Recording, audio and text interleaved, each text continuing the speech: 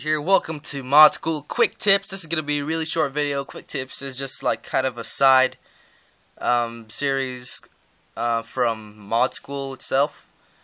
This actually just helps you guys with different tools that you can use. Today it's going to be the function list that you guys can get yourself, the most recent one.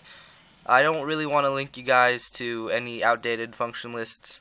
There are a lot of good ones out there, just like the wiki, so I'm gonna put that in the description below because people can edit that and then add into it as well.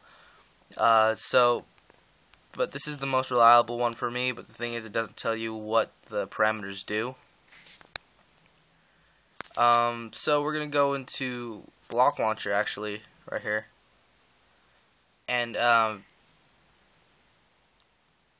let's go open this up. Okay, we'll open that up. We're gonna manage ModP scripts right there. Nope, that's not what you're supposed to do. Go into launcher options. Sorry about that. Alright, nerdy stuff. And then you're gonna go down until you see this button, dump ModP script methods. And once you do that, just tap OK. It's going to be in your SD card, so we're just gonna go. We'll open it up. We're gonna go to local. You guys are going to see some sneak peeks of mods that I've been working on.